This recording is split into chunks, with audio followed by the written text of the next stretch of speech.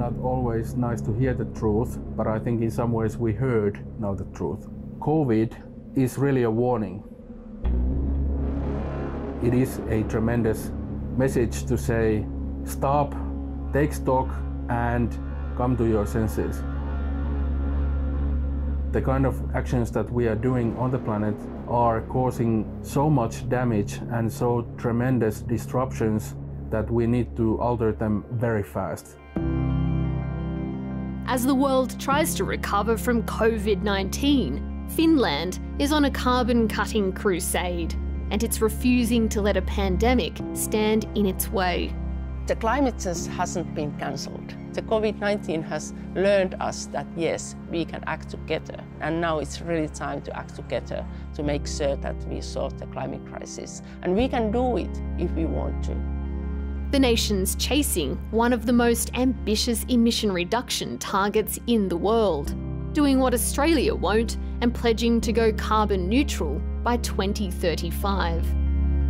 But to get there, it needs to confront a dirty secret and take on a fossil fuel that's worse than coal.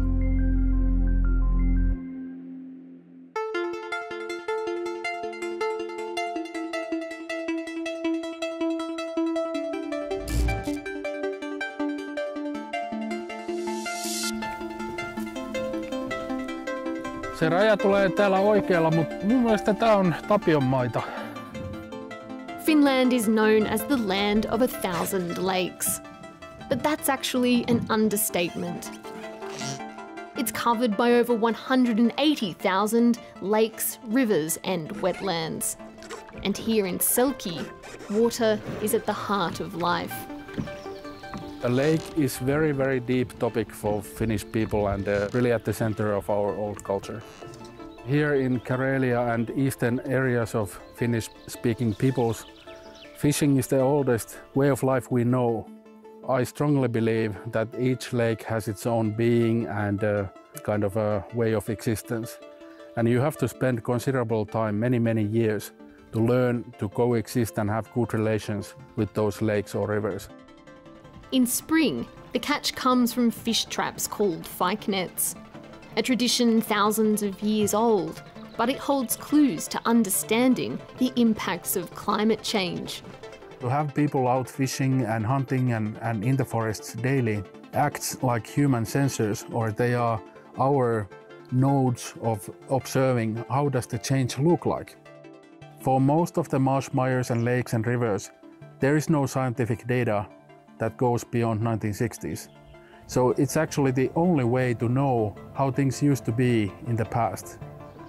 Over the past few decades, village leader Temo Mustonen has been recording the knowledge of Selki's elders, like Enery.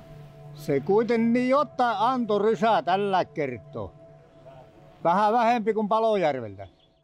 Enery has been fishing this lake since the 1950s, and his memories reveal significant changes to the natural habitat here. No niin, eiköhän laita kämpille kahville. Suomen kesät on kaikki kauniita ja mansikat on makkeita ja ahot on täynnä mansikoita. Talvet oli kyllä niin kuin silloin lumisia ja silloin kun ei ollut mitään aurauksia, se oli hevostiet, rekitiet kulki ja ne kierteli joka talon pihan kautta ja sitten keväällä piti tehdä tavallaan hevoselle lapio ja uusi reitti, kun se polanna niin korkeasti siinä ei pysynyt mikään. Talvetti on lyhentynyt. The present is of course the sum of all that happened. But if we don't know what happened in the past, especially regarding environmental change, we are in unknown waters. And that's why it is very crucial to speak with Einari. No niin kuin nyt parina viime talvena tai kolmena on, niin jääolosuhteet on hirveän paljon huonommat. Et nyt tavallaan ei pääse ennen kuin tammikuulla verkonlaskuun. Me ollaan jo tuolla Väinänputkeen pusketaan. Ei sitä tiedä, miten sitä sit kesti. In a way it's a train headed at full speed to a wall. Things are of course moving into a very dangerous stage. We just learned that there has been the highest recorded temperature in the Arctic in northeastern Siberia. In the same region, we found out that there are oil spills because of collapsing infrastructure resulting from the melting permafrost. And all of these actions combined with the forest fires, tundra fires, what's going on in Brazil and Australia are what's often known as tipping points. The only way to summarize it is that it's a clear and present danger of urgent proportions. So there's no more time at all. What do we want? In parliamentary elections in 2019, the climate crisis emerged as the #1 concern for Finnish voters. Ja meillä on oikeus olla vihaisia siitä, että tämä maapallo on jo tässä tilanteessa jo nyt ja että aikaisemmin aikuiset ei ole tehnyt meidän tulevaisuuden eteen tarpeeksi. While the left-leaning Social Democrats received the most votes, it wasn't enough votes to rule outright. So a coalition government was formed. It now happens to be all female, led by Prime Minister Sanna Marin. The new generation are expecting us to act, and we have to fulfill the expectations of the people. We have to do more, we have to do it faster. It's about the future of our children. It's now the job of these women to do what Australia refuses to: slow down the speeding train of climate change and make Finland carbon neutral in just 15 years. Well, if you think about the Finland's emission in the whole, you can say that in globally it's not so big. But if you count it per citizens, it's among the biggest ones. And we see that every country needs to do its part. To hit its ambitious carbon neutral target, Finland plans to cut back on logging investments, radically reduce its consumption of fossil fuels, and kickstart a renewables boom. We know that those countries who are among the first ones, they can do the business for the new solutions. And at the moment, the whole world is crying the good solution for the reduction to emissions, get rid of the fossils. And if you can have those solutions, that's the huge opportunity for the business.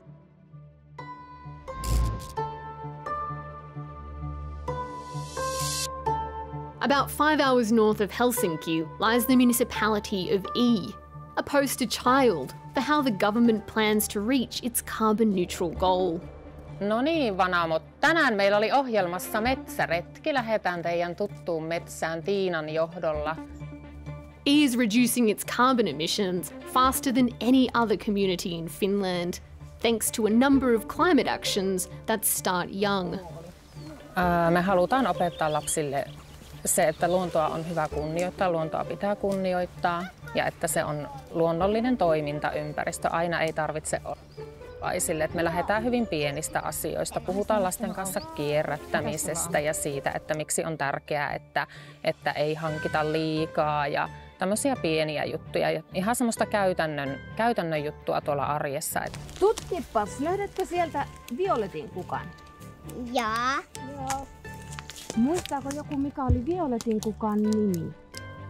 On ehkä sitä suurta kokonaisuutta haastava, mutta meidän mielestä on tärkeää tavallaan kasvattaa ne lapset siihen ajattelumaailmaan, että heitä on helpompi nyt. Kasvatetaan ne lapset siihen ajattelumaailmaan, niin se on sitten ihan luonnollista heillä, kun ikävuosia tulee.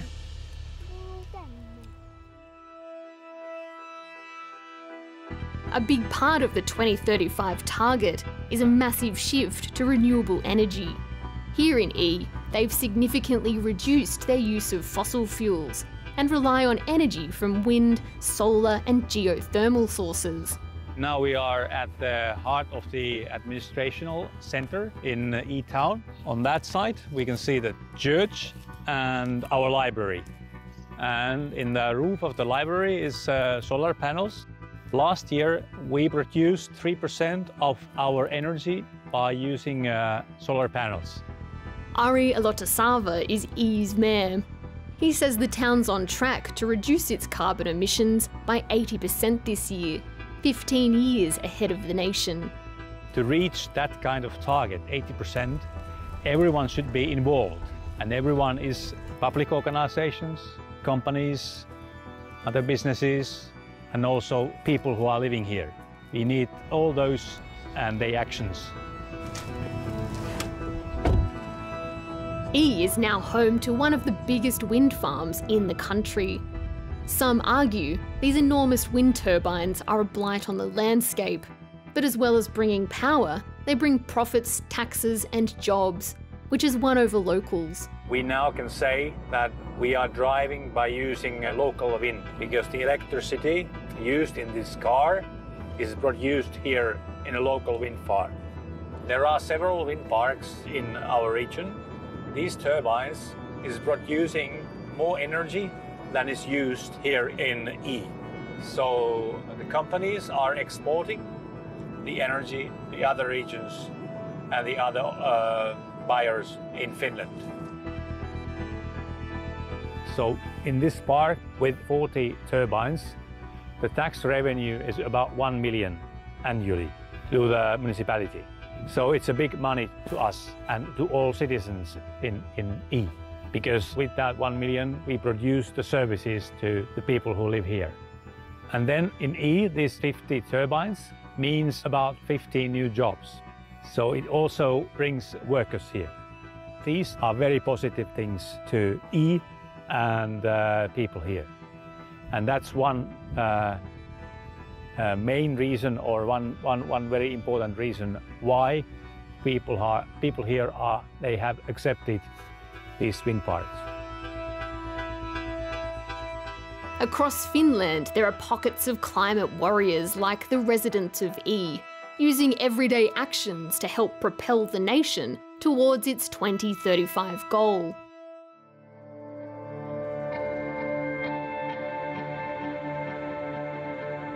But in the fishing town of Selki, village leader Temo Mustonen has an even bigger idea. No niin, huomenta kaikille. Niin nyt ollaan täällä kauden lopussa viimeisiä työpäiviä, niin tänään lähdetään sitä kalkitusta, eli tuolla. In April, as COVID-19 swept across the world, Temo was in a race against the melting ice. So today we are in a bit of a rush because we are at the tail end of the winter or the ice season. And the ground has to be frozen, especially at night time, to withstand the diggers and our equipment. Look at the ice, it's almost, even during this time, it has vaporized. Not just a fisherman, Dr. Temo Mustonen is also a leading climate scientist, writing for the International Panel for Climate Change. Today, along with his team, Temo is trying to turn a carbon polluter into a carbon capture in a process called rewilding. We are building new wetlands that will slowly emerge as carbon sinks, meaning they are trapping carbon from the atmosphere. So a lot of the early design for the site has to do with how the water will behave and what do we want to do with water on this site. At the beginning of the work, we have to do some of the human actions, you can say almost interventions, like creation of a wetland. But then very quickly after that, when we are done, we let the sites to be. And nature has the power, speed and possibility to come back. Keep up the good work, guys. Little bit faster, Lauri. Formed over thousands of years, these peatlands have been destroyed by mining. Every second the land stays like this, it's leaking carbon into the atmosphere. Ultimately, if you don't restore these sites, they remain as carbon emission sources. So for example, this linnunsuo, if we didn't do this work, could be in theory releasing over 900,000 kilos of carbon every year. There are millions of hectares of damaged wetlands and marsh mires in Finland. And that's why this work is highly needed. We should be moving very fast through the country and also in other parts where this kind of work can happen. But unfortunately, this is a slow process for national conversation. Despite the incredible promise of Temo's idea, rewilding carbon sinks isn't yet part of the government's 2035 plan. Here's a map of all of our sites. Has not been supported by the government at all. And when I have spoken with the ministers about that, their view has been that currently the government has no possibility to finance such work. We can go for the day. So it's the wonderful goal of getting to carbon neutrality that I fully support, but it's the means and the actions that the government has decided to take which I'm very concerned about.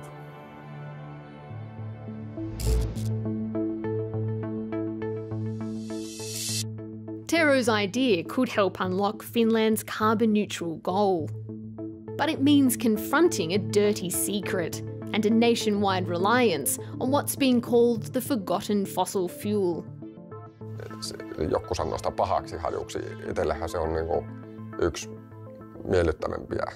On se semmoinen hyvin, se on vähän niinku huume se koko turve itselle, että North of Selkie remains peat industry heartland, and Heikki Juntonen has been in the business all his life. Olen saanut elää lapsuuttakin, mutta enemmän halusin olla turveukkointa leikkiä ja uimaa en ole vieläkään kerennyt opetella. Että Jo neuvolassakin on ihmetelty, että jos piirtää semmoista mustaa, tämmöistä näin sutturaa, niin mitähän se sitten voisi tarkoittaa, niin turveaumaa. Alussa oli Suo, Kuokka ja Jussi. Näinhän se alkaa. Väinölinnan täällä pohjan tähden alla. Peat is Finland's version of coal. Since the 1940s, it's provided heat and energy, dug up by farmers like Heikki to help fuel the nation's power plants and its wealth. Norjalaisilla on öljynsä. Onko heillä oikeus vaurastua sillä? Tai puolalaiset? Miksi he tekevät kauppaa kivihiilellä? Mutta kuinkas me suomalaiset? Voimmeko me hyödyntää metsiemme vihreää ja soittemme ruskeaa kultaa? Kyllä, kyllä ja kyllä. So while lakes and rivers lie at the core of Finnish identity, so does peat. Eli näitä traktoreita meillä ajaa hyvin monenlaisia ihmisiä. On nuoria ja vanhempia ja opiskelijoita työssä.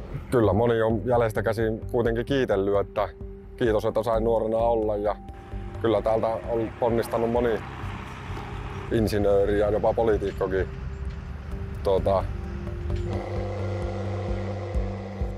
Thanks to workers like him, Heikki says around 1 million Finnish homes are still heated in part by burning peat. But to become carbon neutral, all this will have to end. Extracting peat generates more than 23 million tonnes of carbon dioxide every year, more than twice the emissions of Finnish road, rail, boat and air traffic. Kyllä siitä tällä hetkellä se päällimmäisenä on semmoinen vähän ahdistuneisuus ja tietynlainen vihaakin sitten päättäjiä kohtaan ja politiikkaa kohtaan, että totta kai me olisi haluttu, että tämä on se homma mitä me osataan ja tämä on se homma mitä turveyrittäjät osaa.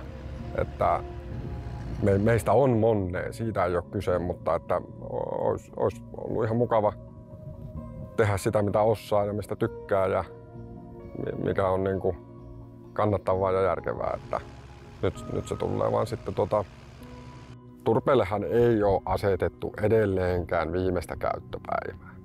Ja toivottavasti semmoista ei aseteta koskaan.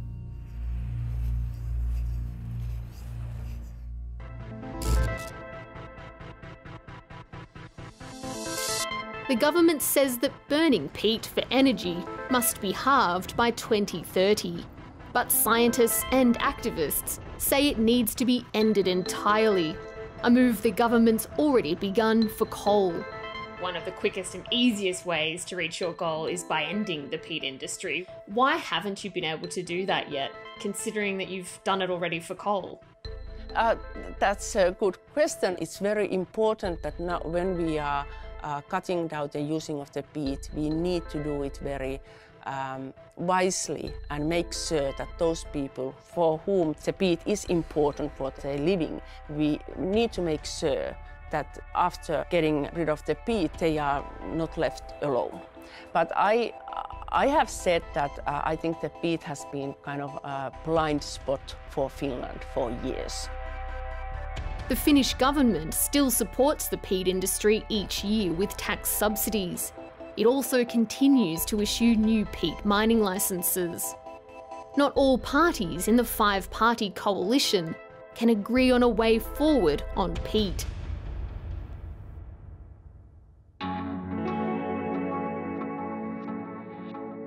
For now, peat sits like a thorn in the side of the nation's carbon-cutting campaign.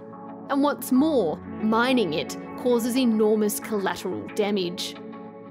Let's start from the fact that the site itself, a marshmire, fen or bog, will have to be destroyed in order to start the industrial production on peat mining. Secondly, there is a large amount of pollution that happens as a result of peat mining. So it's a real killer on many fronts. It's affecting thousands of lake systems and river systems and on all these different ways. One day in 2010, Tero and other local fishermen spotted hundreds of fish floating belly up on the surface of Selki's rivers, a result of acidic discharge. At first there was no explanation as to why. No, tässä on nyt sitten tämä Jokajoki silloin aamulla, kun se kalakuolema oli tapahtunut, eli siinä on hirmu paljon tuollaista humusainesta ja tästä saatiin tämmöinen lähikuva, jossa näkyy toisaalta se, että se oli hirvittävän hapanta, eli tämä on tämmöinen todella oudon kirkasta se vesi. Tero approached the state-owned peat company Vapo, who told him it was caused by falling leaves. But Tero suspected the acidic waters were a result of runoff from the peat field. With livelihoods reliant on fishing, Tero and his village took the company to court and won. Ja tässä niin kuin otsikosta saa tiedon, niin tässä nyt on se tilanne, että turvetuotanto keskeytetään linnunsuolla, eli tämä oli tuossa mitä puhuinkin, niin se ensimmäinen historiallinen hetki, jolloin Suomessa, ja sitten täällä lukee, että se Vapo antoi tiedoksi sen, että I think we are witnessing a transformation in Finland. The climate impact is so immense that the public is slowly demanding and waking up to the fact that this kind of activity can't go on anymore. This leaves the company and the whole business of peat mining with very profound questions. What to do?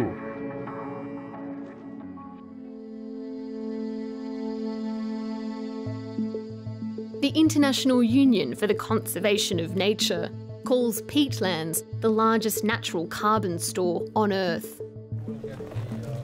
It's now the height of summer in Selki, and Tero and his team are heading back to the site they started rewilding at the tail end of winter. They want to see if their work is paying off. Tero kalastaa, Tero kirjoittaa IPCC-raportin, Tero mittaa kaasut, Tero ennallistaa, Tero analysoi kaasut, kaikki, ennen kaikkea oman metaanipäästöni. So today we are visiting a former peat mining area that has been restored and rewilded, and one of the key questions on sites like these is the question of what are they in terms of greenhouse gases, how much are they releasing or trapping, and what happens before restoration and afterwards. And today we are using a very high-end scientific equipment, something called trace gas analyzer. It's one of the first in the global area that can conduct precise methane and greenhouse gas carbon dioxide measurements as a mobile unit. Gently, Antoine, gently. Like on the first date. This unit is worth $60,000. Tero's hoping it can provide crucial data to bring the nation and the world on board with his rewilding scheme. How does it look like, Antoine?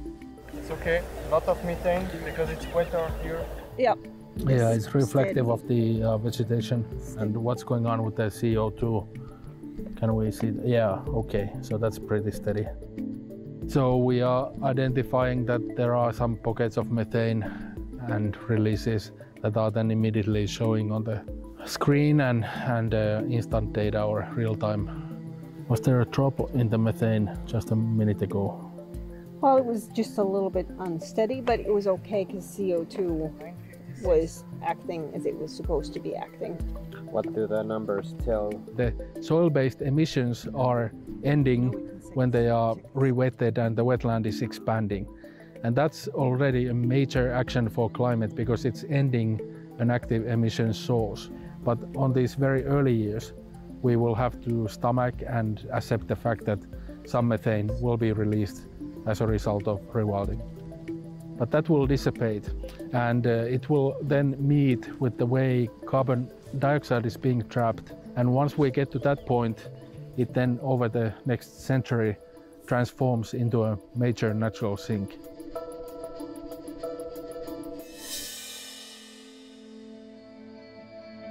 On the road to 2035, the effectiveness of Temo's work isn't in doubt. The much bigger question remains whether Finland's government can phase out peat before it's too late. It's now under significant pressure to end its peat subsidies. In July, Prime Minister Sanna Marin addressed the United Nations, urging political resolve. Our generation of global leaders will be judged by the decisions we make over the course of this year. Our children's destiny must not be shaped by accelerating climate change, more global inequality, and human suffering on an unforeseen scale.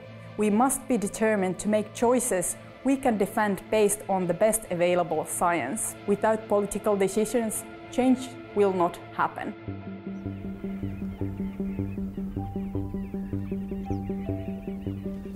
Until that happens, what counts for Finland's climate warriors are the early signs their efforts are paying off. We can see it every day, how immensely beautiful the comeback is. So we should not always think we are destroying nature completely. If it has the time and possibility to make a comeback, often it will. It may not be the same prime nature that used to exist after Ice Age, but it's still the same nature, the same Mother Earth that's coming back. And therein lies probably the greatest source of all solutions and wisdom, which we just have forgotten as a global society. Human mind and nature are actually very deeply connected. And when we are restoring these kind of sites after a century of damages, when nature comes back, we are also healing our mind. We are reconnecting our minds with the true world.